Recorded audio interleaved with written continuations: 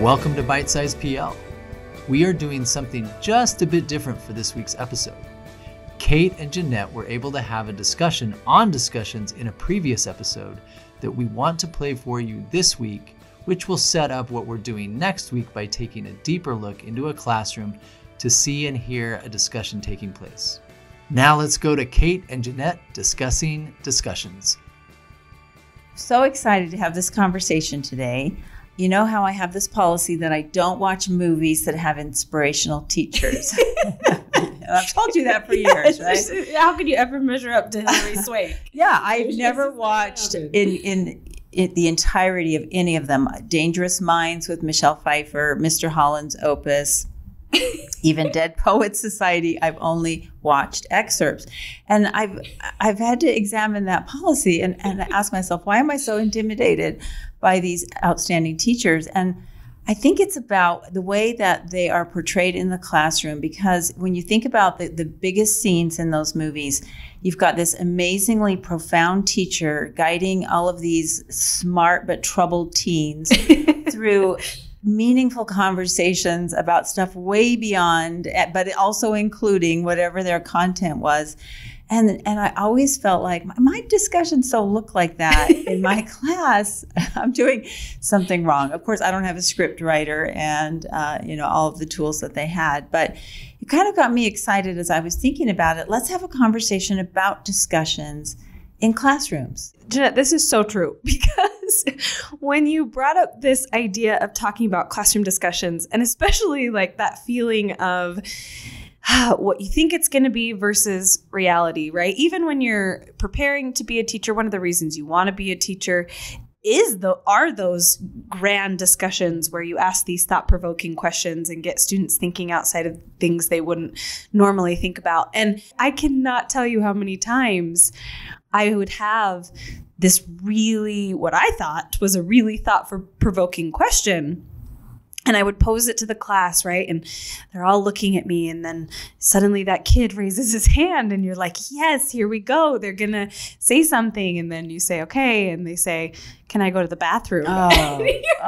my gosh. The total vibe killer. Yes. You're like, okay. Like, apparently this is how it is in reality. Yes. That you think, in your plan book, 20-minute discussion about X. And then you ask the questions. No one cares. No one's interested. You got a couple who are trying to guess what you want. Thank you. Those nodders. Yeah. Uh-huh. Yeah. So we thought it might be fun to talk about discussions and give some do's, some don'ts, some variations, some preparation tips, because sometimes it really does catch fire. And you really do feel when students leave the class like something magic happened in your classroom.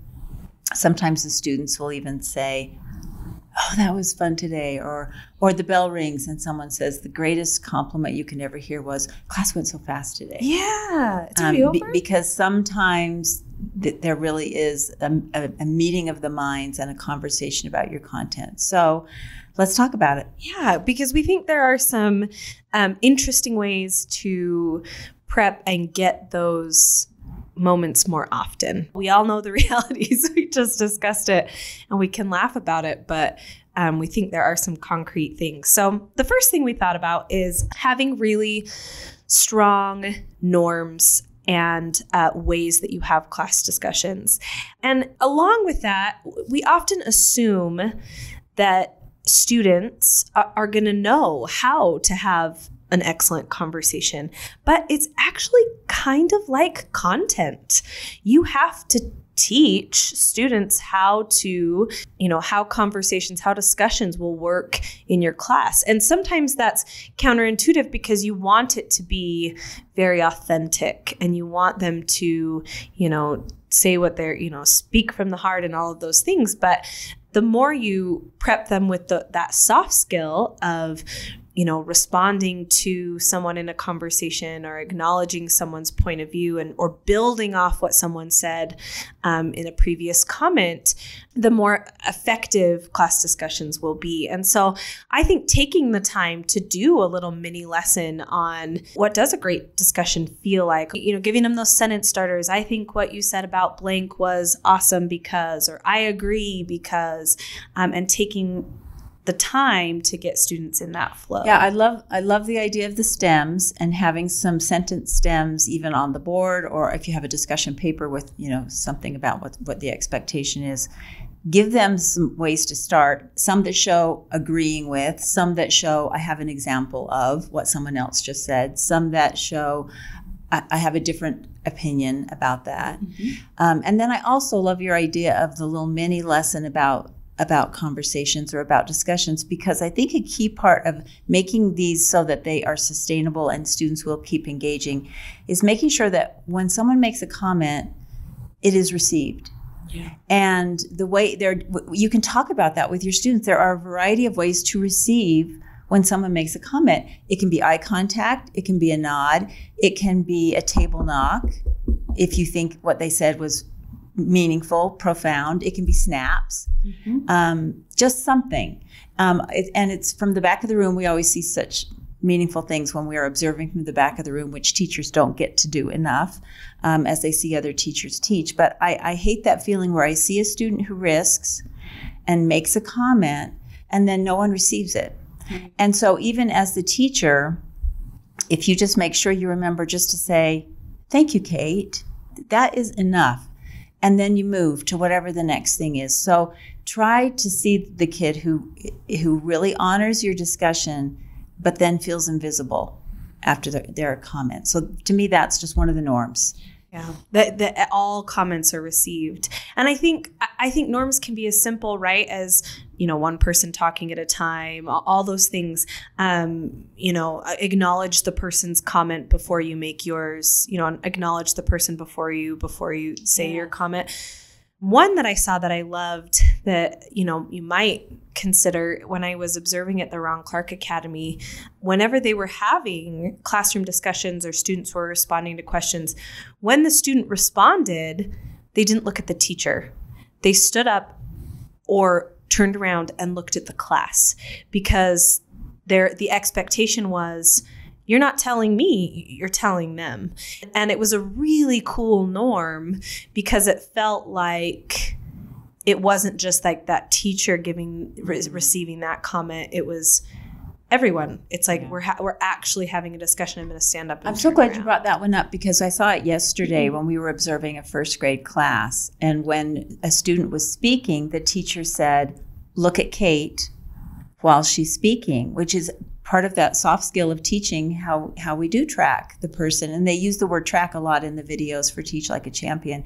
And I can remember when I used to do graded discussions, and we'll talk more about structures in a few minutes, but I can remember that sometimes I would actually try not to look at the student who was speaking. I would look down because I wanted them to look somewhere besides at me. Mm-hmm. I didn't want them to feel like they were having a discussion with me. So make that part of the norms, is either, you look at the rest of the class when you're making your comment.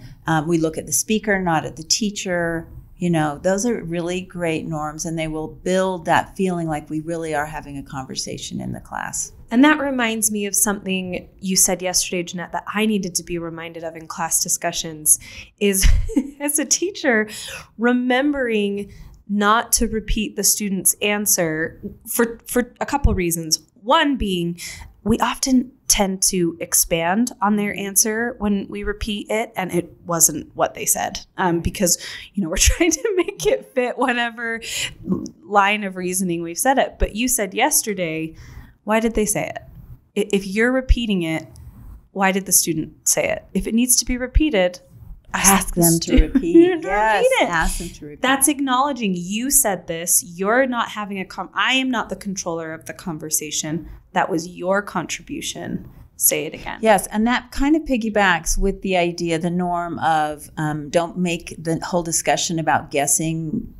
what the teacher's thinking, which we're all very guilty of. And I'm not going to give it up completely.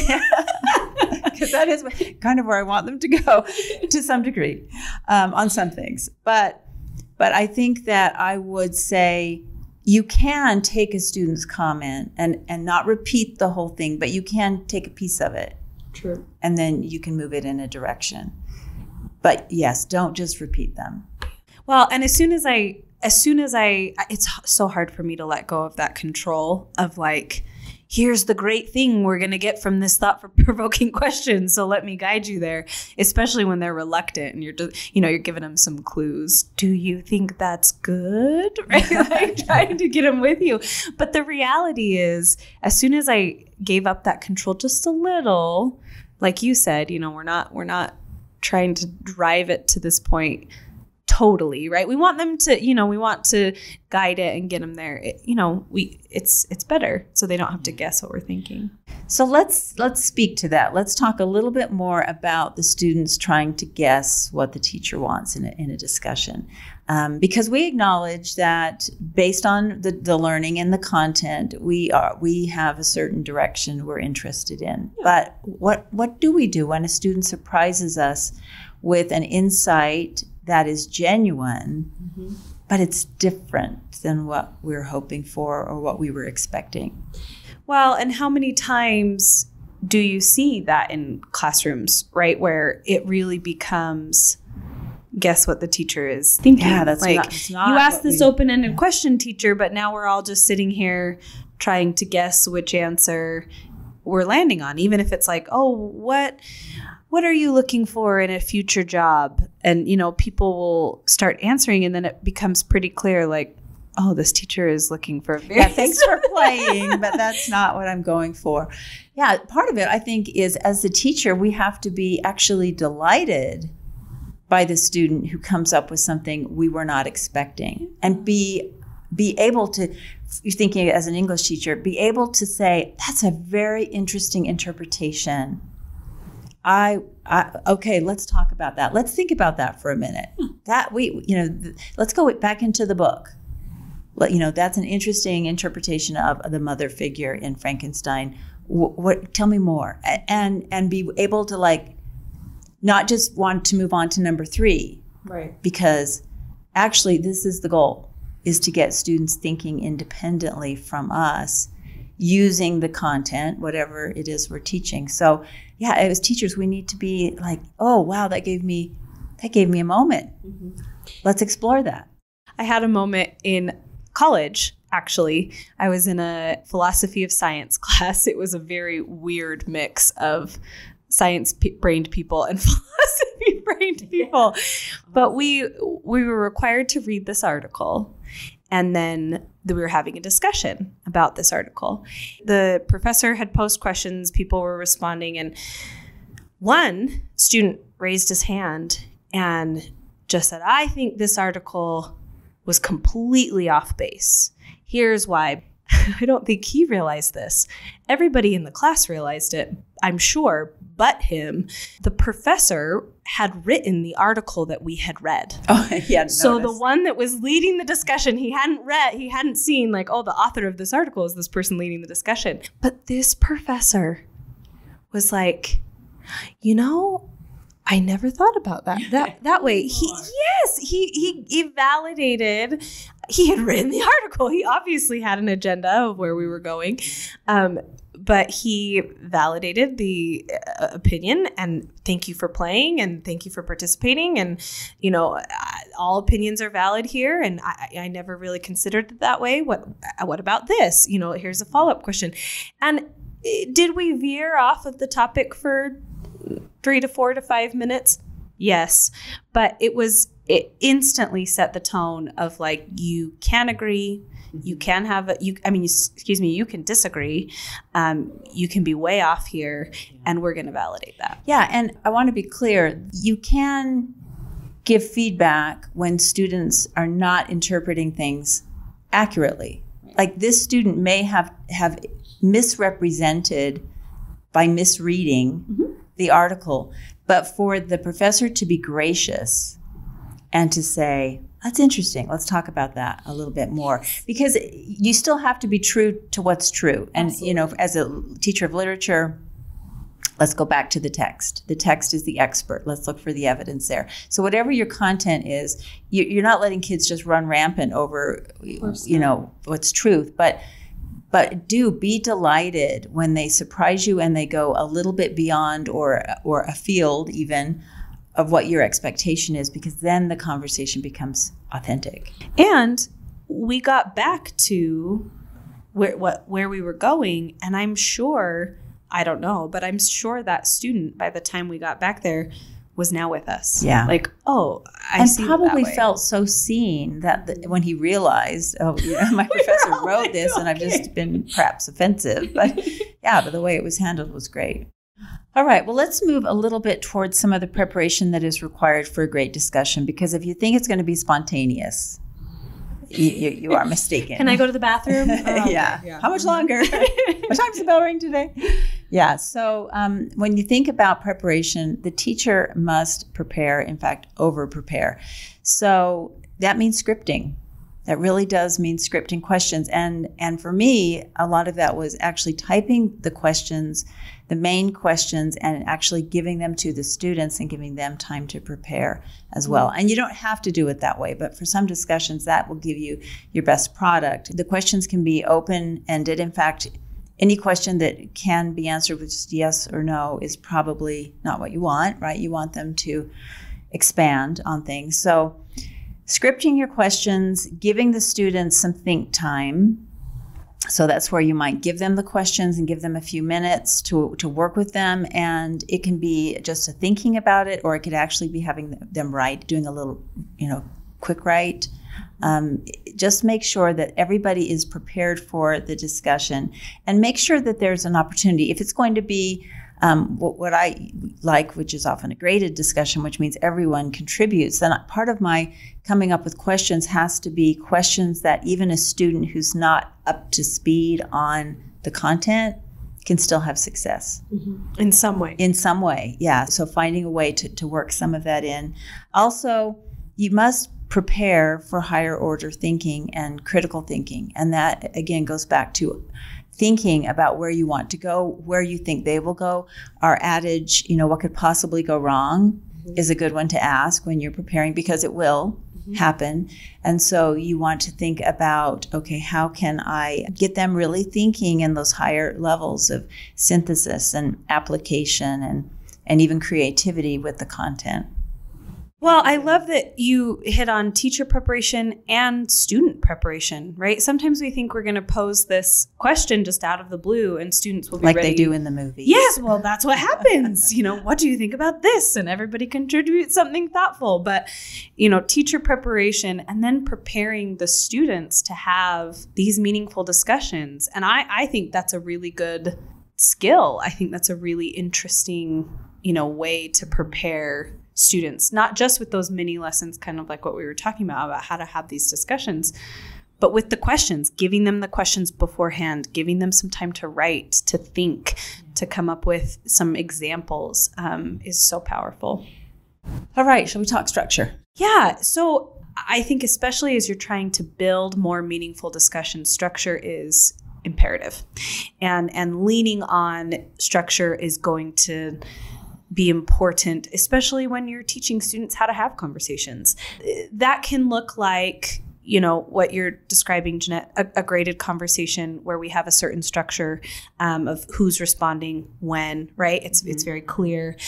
Those sentence starters, okay, you have to use 1 or 2 sentence starters. Timers, I think, are a great key to building structure in a small group conversation. Well, and I was going to say about timers, typically teenagers don't overspeak in a discussion, but there are some who will. And so it's nice to have even a timer and maybe a person, sitting next to you as a teacher. And I always like to be sitting during discussions so that I don't look like my thoughts are any more important than anyone else's. So if you can, it's nice if you're all seated. And if you can move tables or chairs so that you're facing it like a circle, that's kind of a cool thing for discussions as well.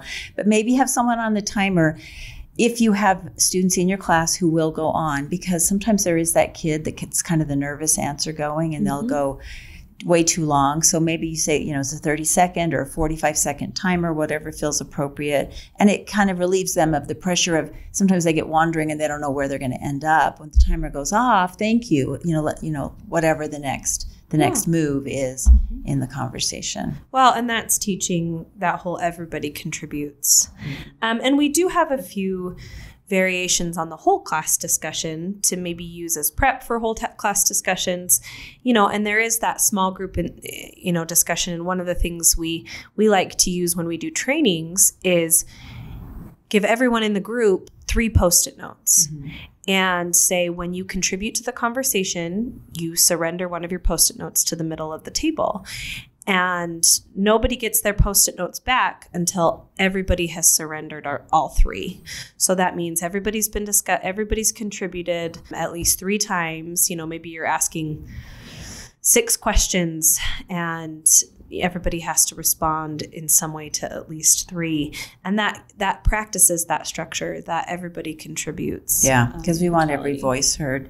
Another structure, and it's easily Googled, and there are many variations, is a fishbowl discussion, where you have a kind of an inner circle, and they're having the conversation. Maybe there's half the class or a third of the class, and you're giving them a question, and they each have to contribute, at least 2 comments, and then the rest of the class is observing. And there are variations where the inner circle talks for a few minutes, and then someone from the outer circle can ask a question, and you can swap spots, whatever. But it's kind of like watching a smaller discussion, which is not a bad exercise for students, because it gives them a chance to be thinking about the discussion without the pressure of, I have to contribute right this minute. That's a great mini lesson for how to have meaningful conversations. Like, let's talk about sentence starters. Let's talk about the norms of everybody contributes and validating each other's answers. Then let's practice. And one way to do that is to do a little example. Okay, was everyone contributing? Did we validate each other's answers? Did we feel like that met all of our norms? That might be a really good way to do that mini lesson. I always like small groups as a practice for a larger group, but I have to give some feedback that one of my own children gave to me. And ever since then, I really changed it up. But I used to have groups of 4 to 5 students who would sit and move through maybe 6 review questions or, something from whatever we'd been working on. And then I would pull all the groups together, and then I would, pull a card and say, Kate's group, so what were your thoughts about number 1? And, Tom, can you share what your group thought about number 2? And my daughter said, Mom, it's like we're going over everything twice. Yeah. We do it in the small group and then we do everything again. And I was like, oh, well, that's right. And so instead, and this is why I have to always move among the groups, listening to what's happening. If I can hear that what's happening in the groups is mostly what I need happening in the groups, right? They're kind of getting to where they're having the conversations about, the content that I'm kind of hoping for. Then when I pull everyone together, then it can just, let's say, I heard some interesting things about question number 3. Let's talk about number 3 a little bit. We don't have to go through all the way 1 through 9, but we just do a little, what's the most profound thing, Tom, that someone said as you guys were talking about, the way women are portrayed in Frankenstein or something. And then we just are getting the best and a little bit of it. And there's still some accountability for the group work. I'm still going to pull cards and ask for some comments about their conversation, but I'm not redoing everything. No, and you're more using that opportunity to push their thinking. You have these 6 questions you're going to ask as a group. Well, then here are the 3 that go deeper that will help highlight a few things in the discussion, but even push their thinking. Move it. Yeah. Some interesting things to think about as you're thinking about classroom discussions and how you can improve them and teaching your students to have more effective ones. It really is fun when you get kids talking. And honestly, we see profound little conversations and class discussions happening in elementary school classrooms. In fact, elementary kids in some ways are more excited about it They're than so teenagers. Talk. And that kind of makes me sad, because I think what's happening is teenagers aren't having enough positive experiences with discussion. So they're not as primed for it as the younger kids are. But it really is kind of magical sometimes when students get talking with you as scholars about something that you've been learning about. I think this is a great discussion to keep having about discussions. We'd like to thank our producer, Tom, for making the podcast sound so great. Thanks to all of you for joining us. Please like and subscribe and share the podcast with others. See you at school.